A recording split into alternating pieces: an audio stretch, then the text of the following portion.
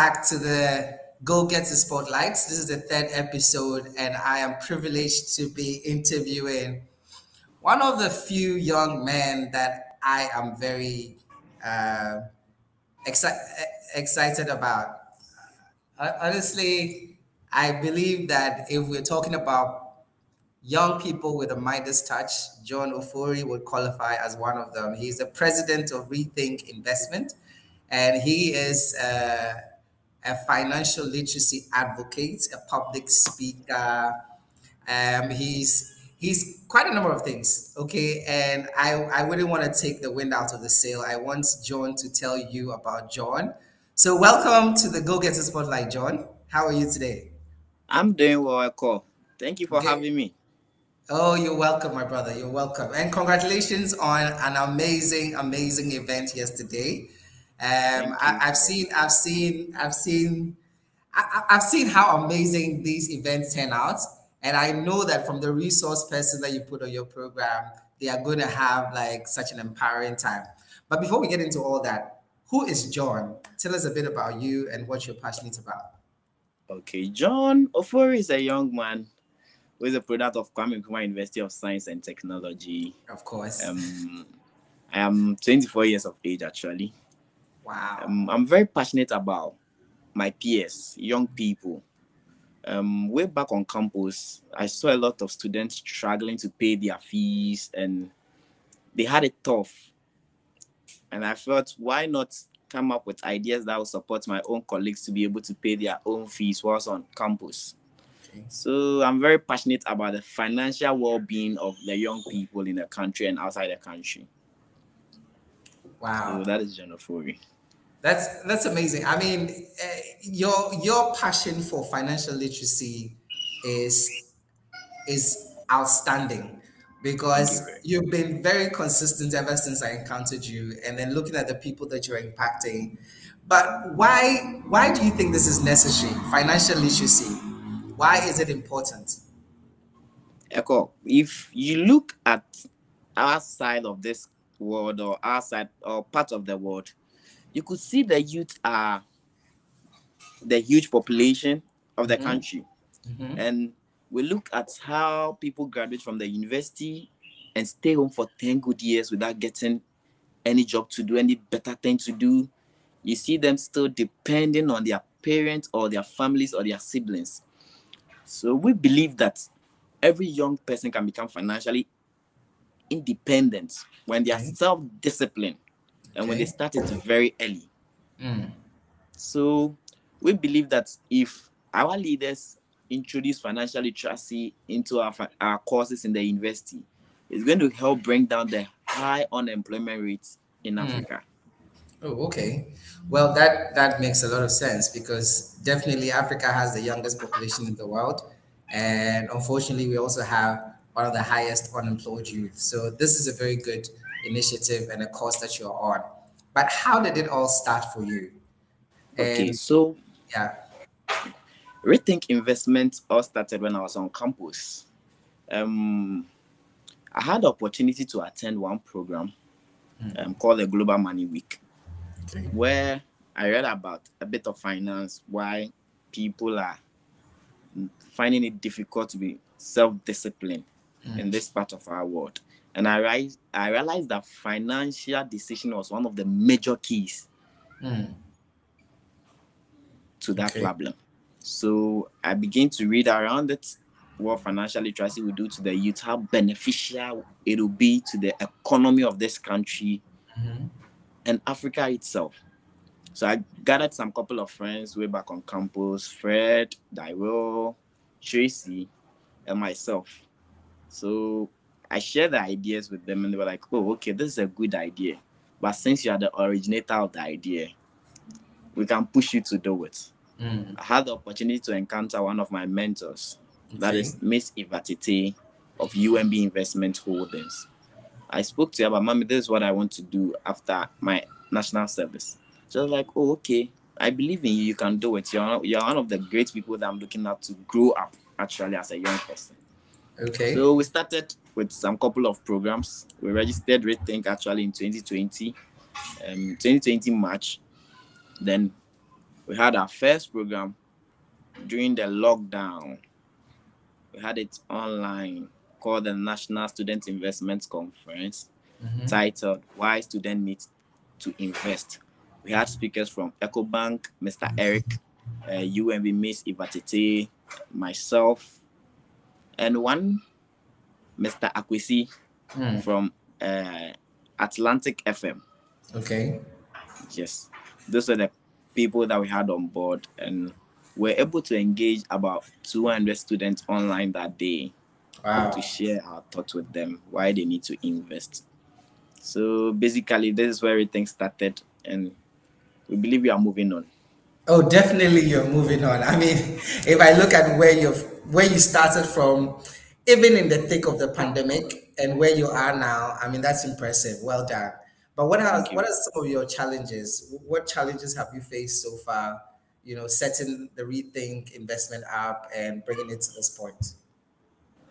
We've come across a lot of challenges. Let me tell you the fact that in this part of our world, it's difficult to raise funds, and even with our student leaders, most of them want Rethink to pay them before they organize a program on their own campuses. Wow. So we've encountered a lot of challenges raising funds, the student leaders, the student association bodies themselves.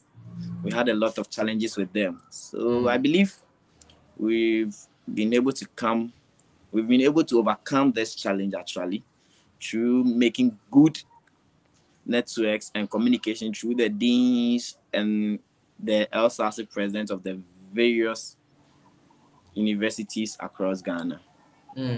Oh, okay. So you work in partnership with the schools to pull these events off.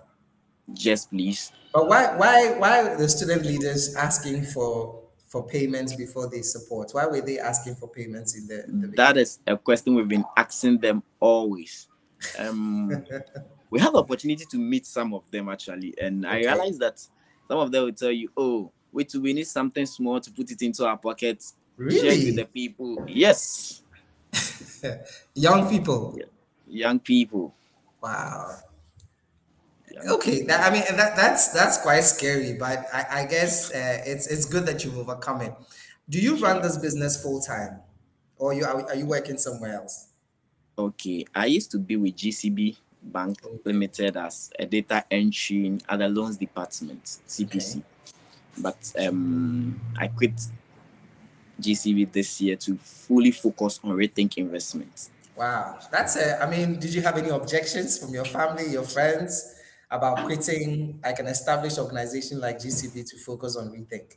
Well, whilst I was quitting GCB, I had a talk with my elder sister and my Okay. mom. Actually, my dad won't be in favor of it. It was like, it's hard to get a job now, and God being so good to you after your service, you just had a link to GCB, and you're telling me you've quit. I was like, yeah. So I had a word with my elder sister and my mom. I told them, Mommy, see, I know that I'm not going to make money out of this thing, but I believe that this is my passion, this is my calling. If I do this very well, and even if I don't make anything out of it, I'll make a good name for myself and for the family. Wow. Wow. And then what did your mom say? My mom said, okay, if that is what you want to do, make sure you do it very well. Hmm. Make sure you Okay. do it very well. And what did your elder sister say? She didn't try to talk you out of it?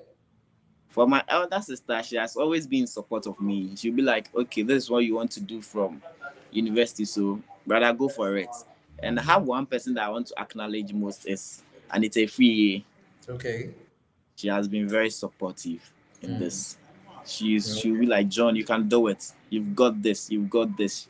Even if we need money sometimes to print out our own graphic and stuff, we'll call Anita. She'll send us, okay, John, use this to do that. Use this to do that. And my brother Richmond also has been very supportive. These people around me has been very, very supportive. Wow. Would you consider yourself as lucky having supportive people around you like that? I won't consider myself as lucky, but I'll Okay. consider telling people that it's my season. Okay. Because I believe that there is time and season for everything. For There are everything. people who have been Okay. doing this for a very long time and they don't even get partnership from the banks itself. Yeah. We just walk into the scene and somebody came on board. Oh, you are doing this. We want to partner you to do this. And Mm, people, from nowhere start calling. We want to support you with this. We want to do this for you. mm, And I mm. believe God has pushed us to this point, and it's our season actually. Okay, great. Wonderful. I mean, I'm always inspired when I look at you and the things you're doing. And like I always tell you, I'm always looking for opportunity where we can also contribute. And through this Go Getter Spotlight, I'm hoping that you also get to reach other places that you may not have reached yet. And Sure. if you look at all that is happening in this country, in Africa, and in other parts of the world, if you have to advise the youth, what would you tell them? One of my greatest advice to my peers out there, the people coming after us, the next generation, is that you need to take financial literacy very seriously. We believe that if our leaders up there are taking our financial sector very seriously, we wouldn't be in this mess as at now. Yes, because I'm saying this because if you look from Kwame Nkrumah's era, Rawlings era to Kufuor's era, you could see that we're one of the best countries to run our own finances without going to the IMF, without going for loans. But because of undecisive things among our leaders up there, we've not been able to manage our finances very well. So my advice out there to young people is that they should be very passionate about their finances. They should have a budget and they should stick to it. Okay, wonderful. Tell us the vision of Rethink, because I know for you to put in such commitment, leaving a full-time confirmed job to focus on this full-time, rallying the support of your mom, your sister, and all that. Share with us the vision you have for this dream. Okay. So the vision of Rethink is to serve as the bedrock for tertiary student investment bank in Ghana and beyond. We want to run a bank where it's solely going to be for students, where students can come in, get some startups, raise their own funds through their investments, and we want to have one of the biggest funds in Africa. So you want to have a bank with Yes, primary focus on students. You yes, want to please. have a fund that supports students' initiative as well. Sure. Okay, why are you so passionate about students? I mean, you told us that they started from school and you realized that, yes, the students, if they had good financial literacy and all that, they'll be able to make very good decisions and all that. But why is it that the vision of Rethink is still focused on students? Okay. Ekow, the reason why we are focused on students is that we believe that the next generation is not far off. Okay. The next generation is in the SHS, is in the Mm-hmm. university. If we are able to educate these people well, they will get up there as leaders Mm-hmm. and make good decisions for the Mm. next people coming. Okay.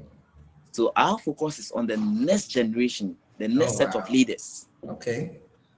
Let me share this with you. I hope you've seen this Noops Yeah. division among the leaders now. Yeah. I believe if they had good decision-making leaders out there, they Mm-hmm. only been dividing Noops as at now while students need them the most. True. So that is what we think will help the Mm. country and Africa as a whole. That's wonderful. I mean, tell me a bit about the name Rethink.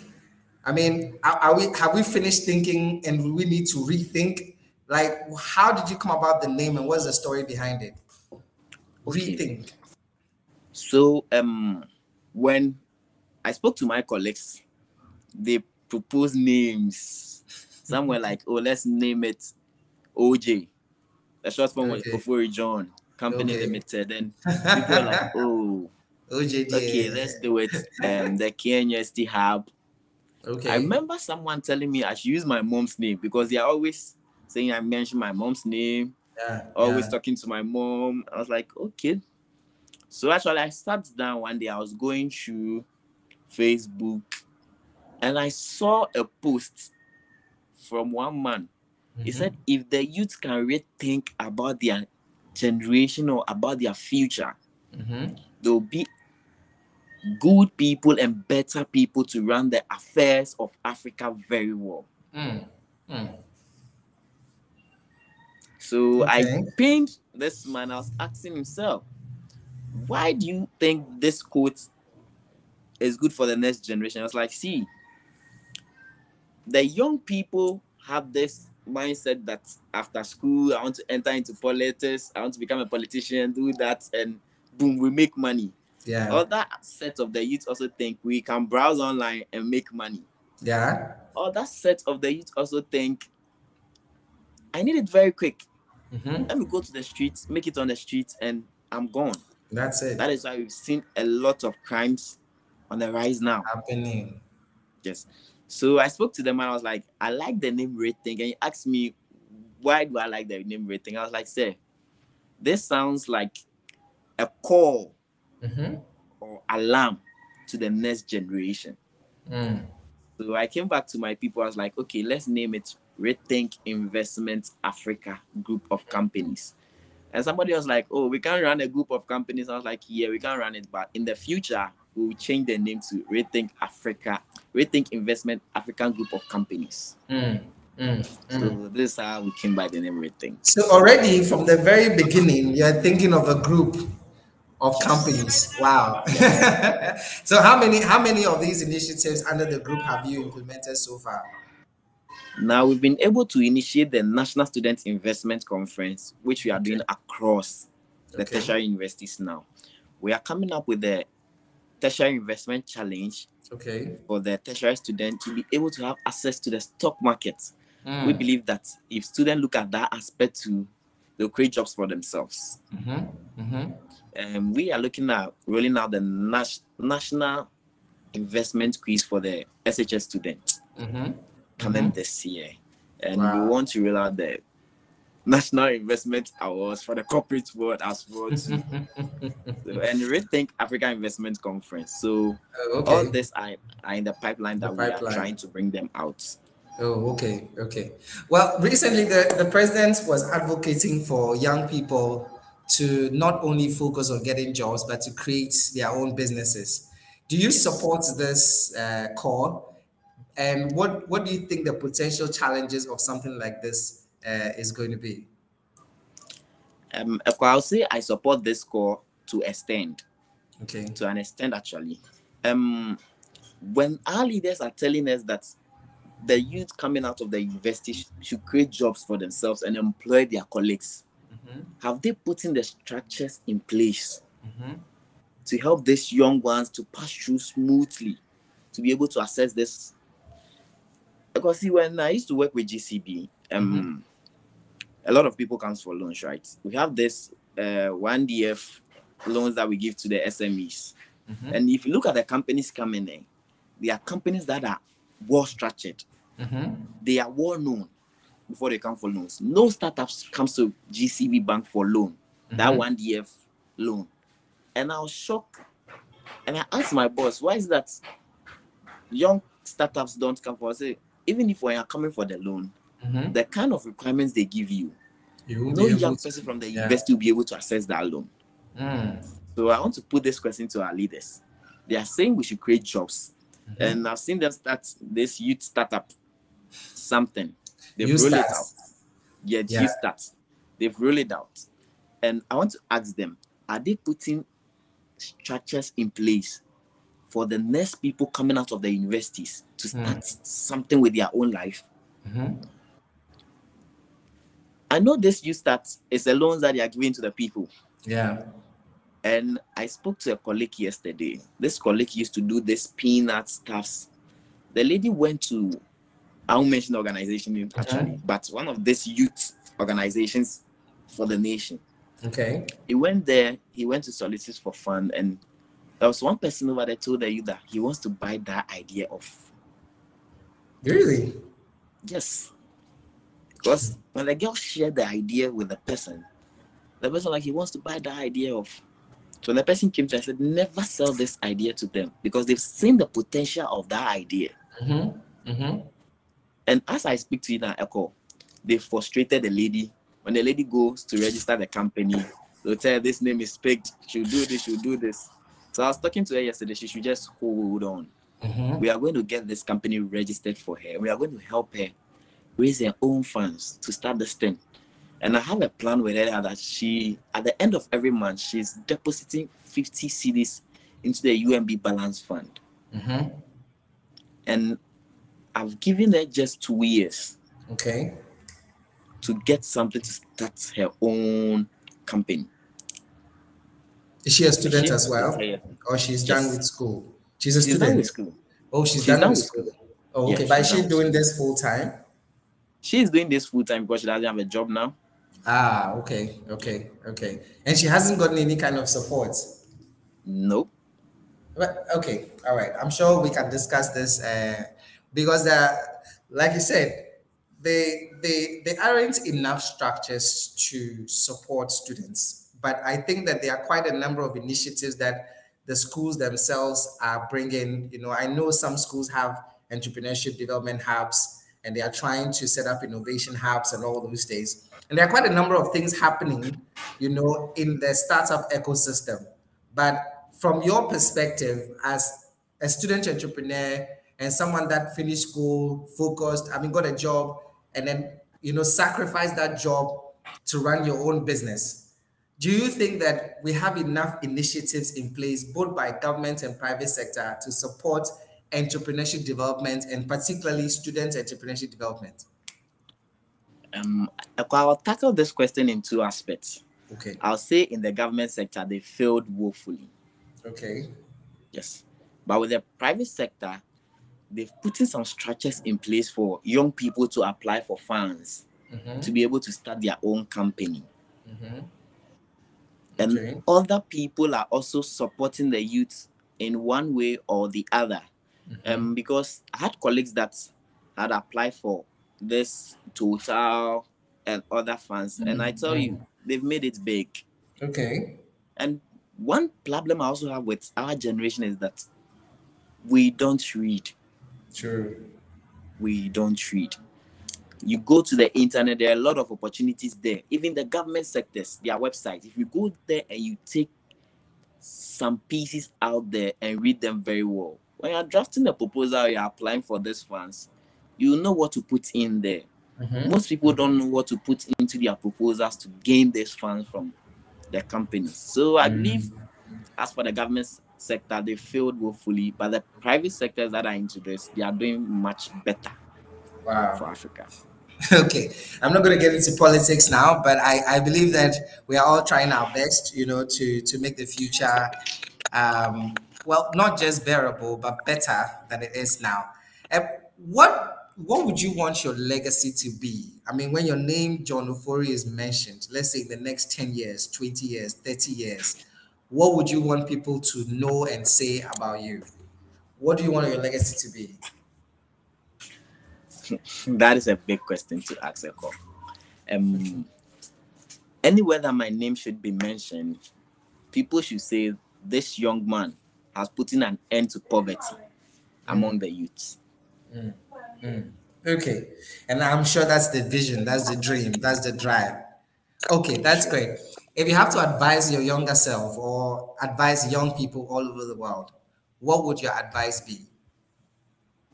My advice to my colleagues out there, my brothers and sisters, is that this thing that we call entrepreneurship, if you are not consistent in this game, you will lose. Okay. I remember the PRO to Magdan. I walked to his office and I spoke to him that, oh, this is my initiative. This is what I want to do. Just like, John, nobody will help you now. But if you are consistent with what you do, they will come chasing you with money.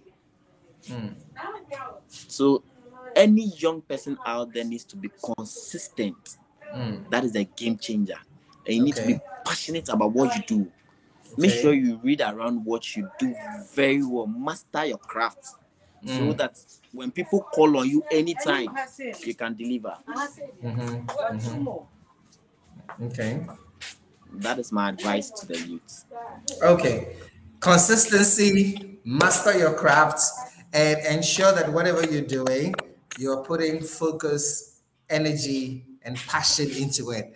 This has Sure. been the third episode of the Go Getter Spotlight, and I've been privileged to be interviewing this amazing 24-year-old who is going to take Africa and the rest of the world by storm with his passion to ensure that every individual is financially literate to be able to make smart financial decisions and also resulting in the better management of economies around the world.